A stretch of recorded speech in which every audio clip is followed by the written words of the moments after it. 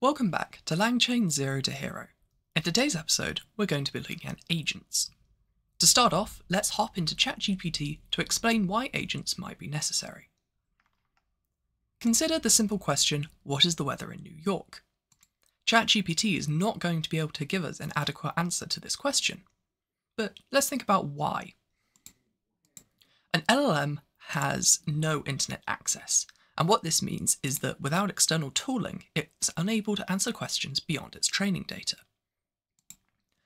This is where tools like LangChain agents come into play. They allow LLMs to run custom functions, including things like executing custom Python, accessing APIs, and searching the web. In today's tutorial, I'm going to show you how to do exactly that in only a few lines of code. Let's get started. Let's get started in Visual Studio Code. Before you begin, remember to look in the link in the description for the GitHub repository, which will contain a full walkthrough of today's tutorial and any code that you might need. To get started, let's open a terminal and install our Poetry environment. This is going to include all of the dependencies that we're going to need for today's code. Next, Poetry install. This will create a virtual environment containing all of the dependencies that we've just talked about, installed and ready for use. Once Poetry has finished installing, let's make sure that we have our prerequisites for the rest of this project. One of these is going to be the OpenAI API key. You can use a different LLM provider if you like, but for this instance, I'm going to be using the ChatGPT 3.5 model. To get started, let's make sure that we have created our LangChain 0 to Hero agents folder with a source folder inside of it, and within that, our main.py file. Again, you can use a different file structure if you like, but this will be the one that we're following for today's tutorial. The first thing that we're going to want to do in our main.py file is import the dependencies.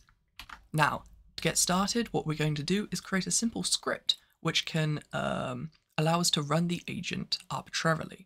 Later on, we're going to extend this into a LangServe API that we can then access via the playground. But first of all, let's just look at the agent on its own. Some of these dependencies that we're installing is the LangSmith hub, the agent executor and the tool decorator, the XML agent output parser, the chat OpenAI object, which allows us to access the OpenAI API, and finally the DuckDuckGo search results. Now, what we'll be doing today is creating an agent which is able to access the internet via DuckDuckGo, which, if you're not aware, is a search engine very much like Google. The reason why we're not using Google or any other competitor is because DuckDuckGo lets us access their API for free without an API key, meaning it will be the easiest for you to get started with. The first thing that we're going to do within this script is instantiate our GPT model. We're going to do this by saying model equals chat OpenAI, model, setting the model attribute as GPT 3.5 Turbo, the temperature as 0, and we're going to enable streaming. The next thing that we're going to want to do is pull down a prompt from the model prompt hub. Now, you'll remember in the previous episode, we explained how the LangSmith prompt hub works. What we're going to be doing today is pulling down one such example prompt. We'll be pulling down Harrison Chase's XML agent conversation. Let's hop into LangSmith and we can read through what this prompt actually does. Looking at this prompt in the LangSmith playground, we can take a look at how it works. You can see that this simply works as a system prompt for a chat model. We define a helpful assistant and we provide it with an input, which is a list of tools that the agent has access to. We then explain that in order for the LLM to access these tools, it's going to need to specify the tool and the tool inputs using XML tags. It is then going to expect to receive a response in the observation XML tags. And then there is a simple example where we say that we can use the search tool with a input, which is a text query, what is the weather in San Francisco, to which we can expect to receive an observation of 64 degrees Fahrenheit. We then say that once we're done, we're going to want to respond with a final answer XML tag, which is going to contain the response that we should then return to the user. We provide the chat history for the model, and then some information about what the user's question is. Pulling all this back into the example we're going to be working with today, we can actually use this prompt entirely verbatim, instead of having a search tool which is going to return weather information. We're actually going to allow the model to search for anything that we like. But this prompt will still work since our 3.5 turbo model will be able to adapt. Moving back into Visual Studio Code, let's actually write our tool function. Now, the way this is going to work is going to be surprisingly simple to follow along with. We're going to want to define a simple Python function which is going to receive an input from the LLM and then return a usable output. Let's see what this might look like. We can define a search function expecting a query, which is a string, and then we're going to return a string as a response. One of the most important things about working with LangSmith agents, or LangChain agents, is the docstring. This is going to be the information which is going to explain to the agent, to the LLM, what kind of tool this search function is and how it should be used. What we're going to say here is, this function allows us to search about things with DuckDuckGo search engine. These descriptions can be useful since it's possible to provide multiple tools to a single LLM, meaning it then needs to know what each of the tools does in order to pick the right one for the right job. Now this is where our DuckDuckGo search results import is going to come in handy. We're going to instantiate an instance of this object, and we're going to say search equals these search results. And since we're already using search as the name of our function, we're actually just going to say _search to make it unique. We're then going to want to return _search.run, and then within it we're going to want to pass our query. Reading through this function, we can see that we are creating a search tool which accepts a query, which is a string, and we're going to be returning a string. This docstring describes that the function searches about things with the DuckDuckGo search engine. We create an instance of the DuckDuckGo search engine. Remember to have the brackets on the end to actually instantiate it as an object.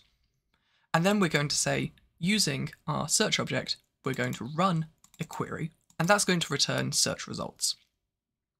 These search results are going to contain snippets of the pages that are returned, and they're also going to contain some sources about what web page was used to get those results. The final thing we need to remember is we need to add the @tool decorator to our function, and what this is going to do is allow LangChain and LangChain agents to access this function and use it within an LLM. Next, we need to create some helper functions to allow our agent to turn this search function into something that can then be used within a chain. I'm going to copy and paste in these functions, and then we're going to talk through them one by one. First of all, we want to create a list, our tool list, which is only going to contain our search query or our search query function. It could also contain multiple other functions, but in this case, we're only going to work with one function for this agent. We then define the function convert intermediate steps, which is going to take a series of intermediate steps and convert it into some XML tool format. This is part of the internals of how the LangChain agent is going to be able to cycle and work with tools and be able to process these tools into, run these tool functions and process them into observations. And finally, we're going to create the function convert tools, which is going to create a list of, which is going to accept a list of tools and going to convert these into a list that can then be injected into the prompt to give a tool name and a tool description so that the LLM can pick which tool from the list of available tools that it has it wants to run in any given situation. Now our helper functions are defined and we've created our model, we're ready to actually create our LangChain chain. This is going to be using the LangChain expression language, which is a way of creating tools and concatenating different functions together. If we look at a simple agent, we can see that it accepts an input, which is going to be the input coming from the user, and it's going to accept a variable agent scratchpad. Now, this agent scratchpad is actually going to be part of how the LLM is able to loop around on itself using the same prompt multiple times in order to reach a result. The way that agents work is they continuously rerun the same prompt, passing in some information from the previous execution of the run in order to get results. It doesn't, if you thought that the LLM might actually pause and wait to hear back from the response of a function, that's not quite how it works.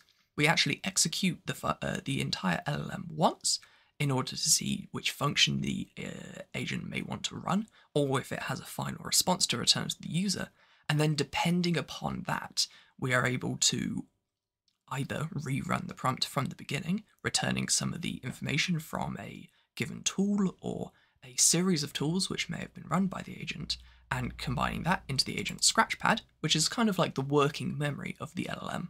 Or we can choose to simply exit the process with our final answer and return to the user. What this looks like is this overall chain. Some of the important steps here is taking our prompt and adding in the list of tools from our tool list. And as we discussed, this convert tools function takes the name of a tool and its description, which comes from the doc string, and then combines it into a list that can then be inserted into the prompt.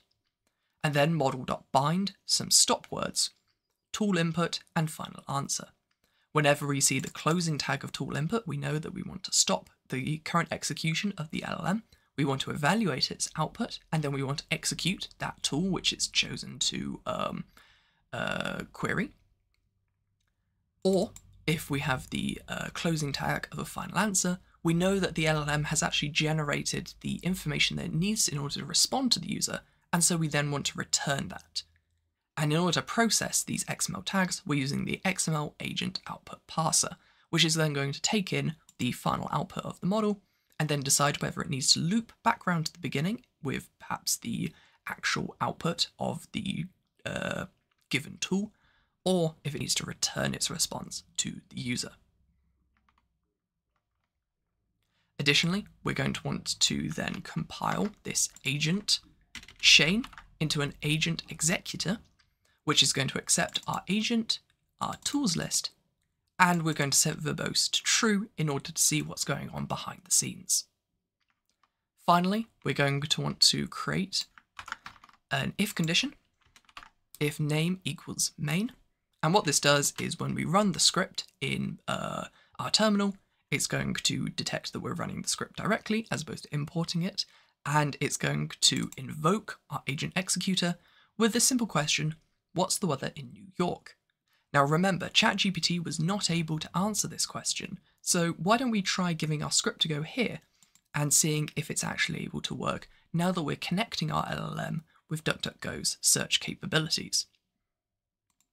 Going into our terminal, let's clear the terminal and then run poetry, run Python, and then we're going to want to move into our LangChain 0 to Heroes agent folder, the source folder, and then we want to target main.py. If we hit run, it's going to take a few seconds for the agent to start up and then iterate itself at least twice. Remember, the first time it's going to want to identify that it needs to use the search tool, and then the second time it's going to look at the result of that search tool, say, we don't need to ask any more questions, we have the result here, let's pass that information returned by DuckDuckGo, and then answer the original question that the user had in a final response.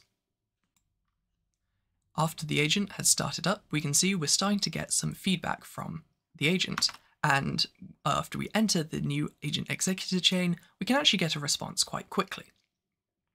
First of all, we're going to be using the search tool and the input, weather in New York, in order to get some search results, which is going to return this list of snippets, which is going to have various information. And then we're going to see that the final answer returned by the agent is the weather in New York is currently 6 degrees with sunny intervals changing to cloudy by lunchtime. This is great. We can now see that the chain is able to access the internet. But let's make sure that this isn't a hallucination. Let's visit one of a website and let's see what the weather in New York actually is. Remember, our agent is thinking that New York City is currently 6 degrees with sunny intervals, changing to cloudy by lunchtime. Let's switch on over to Chrome and look at the actual result in real life. Now, I'm visiting the Met Office website, which is actually one of the websites which was listed in the search results, apparently returned by DuckDuckGo. Now, we can see that, and as a matter of fact, our chain was 100% correct and our agent got the right answer. The weather is indeed 6 degrees in New York City. And looking at the forecast for the rest of the day, we can see that it has a reasonably accurate depiction of how the rest of the day is going to look.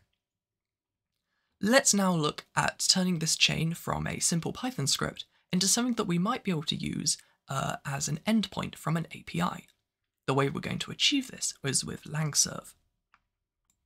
In order to upgrade this Python script into a LangServe project, we're going to need to import a few more things. First of all, let's start off by importing the following objects. We're going to import FastAPI as the base for our API, a Pydantic base model, the LangServe addRoots function, and from typing module we're going to import any. And the use of all of these will become clear in a moment. What we're going to want to do is scroll down past all of our current code. Now you can choose to leave in if name equals main, but remember this will run every time you want to start up the API, so for the moment I'm going to remove it. What we're going to want to start off with is defining some inputs and outputs for our API to expect, and we're going to do this within Pydantic. We're going to create an input class, which is going to accept a string named input, and we're going to define an output class, which is going to also output, in our case, we can expect it to output a string, but it could also output any type. Next, what we're going to do is define our FastAPI app. We're going to say app equals FastAPI, and then we're going to define some attributes. These are going to be the title of the API, and we're going to call this our DuckDuckGo agent.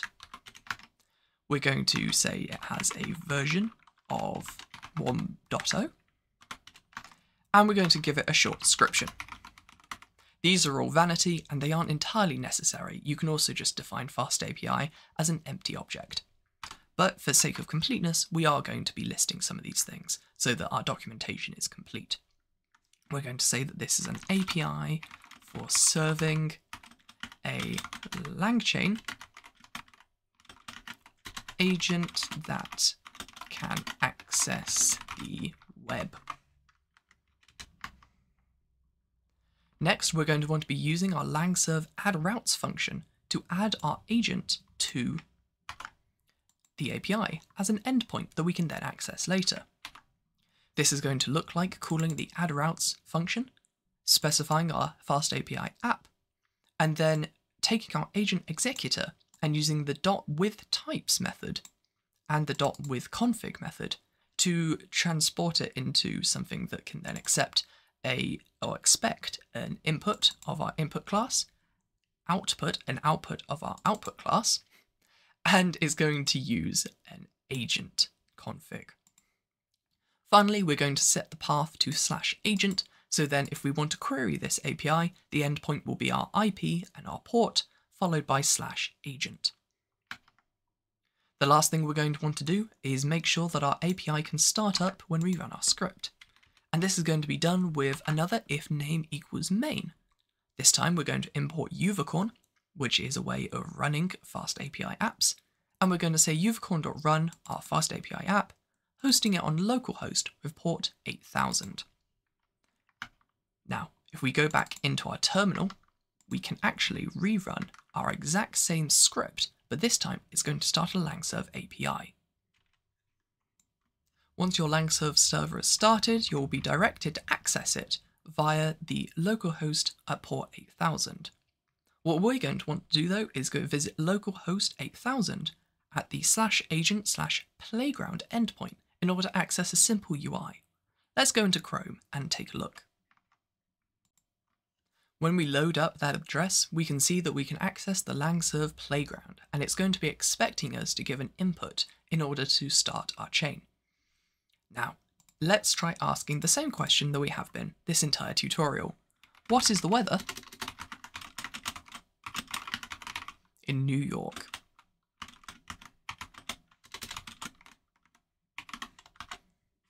If we click start, we're actually going to see a lot of the arbitrary steps, the intermediary steps, which are going to take place in between submitting our query and receiving our response. You can see that we end up with a action which has been defined. We're going to be wanting to call this action or call this tool with our query, weather in New York. We're then going to be, as one of the steps, receiving the full list of information from DuckDuckGo. This is going to include snippets of text from the actual web pages that we're querying, and also links to the web page itself.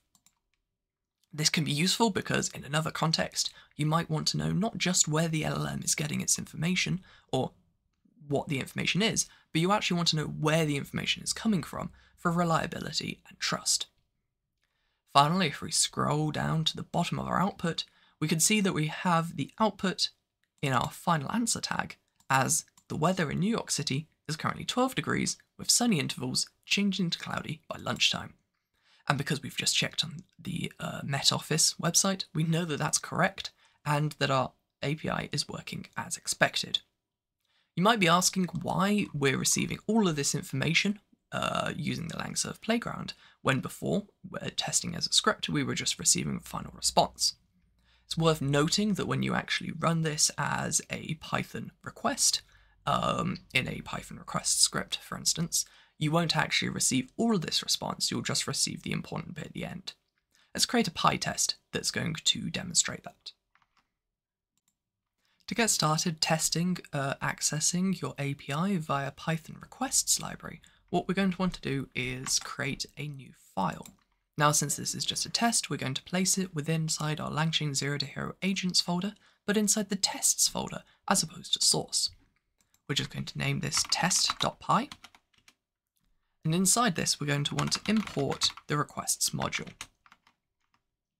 Now, what we're going to want to do is create a simple post request. And what this request is going to do is access our agent, and we're going to be using the /invoke endpoint in order to invoke the agent. And we're going to be passing in the structured JSON that our agent is expecting. Now, the way that LangServe works is you're going to want to specify your input, and then within that, you're going to want to specify another dictionary, which is going to contain all the inputs expected by your LLM chain. So again, that means our JSON request is going to look like a single dictionary with a single key named input, and then the value of that input key is going to be all of the parameters expected by our LLM chain, which also just so happens to be named input. We're going to be asking the question, what is the weather in New York? Again, just so that we can validate that the response is correct. And then to log this to the terminal, we're going to want to be reprinting the response.json, which is going to be another dictionary object. Now, we want to keep our current terminal running since that contains our LLM server. So instead, we're going to want to create a new terminal, and what we're going to want to run is poetry run Python, and then we're going to want to access our tests folder and our test.py file. And once we run that, what's going to happen in the background is our API. If we move to our API folder, you can see that we've actually received a new request to our invoke endpoint. It's going to run in the background all the intermediate steps and return a response. And the response that we're actually going to receive is going to be another dictionary, and inside our output key, there's going to be another value with output, again, because that's what the output class was that we defined in our LangServe API, and the actual output value is going to be, as expected, that the weather in New York is 6 degrees, with some other information about what the forecast is going to be in the future. Now, using this simple script, you can access your API in anything. You can integrate this into a Streamlit chatbot app. You could use it in any other sort of situation. And also, I'm sure you can start to think of ways that you can start to extend the tooling, either providing more tools, or maybe you want to integrate with Google as opposed to DuckDuckGo. If you enjoyed the video, be sure to like and subscribe. There's a lot more to LangChain since when this series first started, so be sure to comment down below what you'd like me to focus upon next. Thank you so much for watching, and have a great day. Happy coding.